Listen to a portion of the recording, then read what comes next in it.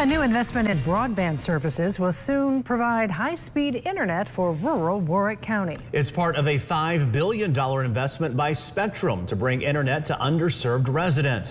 When finished, over 2,400 residents and businesses will have access to high-speed services. Warrick County school leaders say that despite every student in the county having a Chromebook, many are not able to use them at home.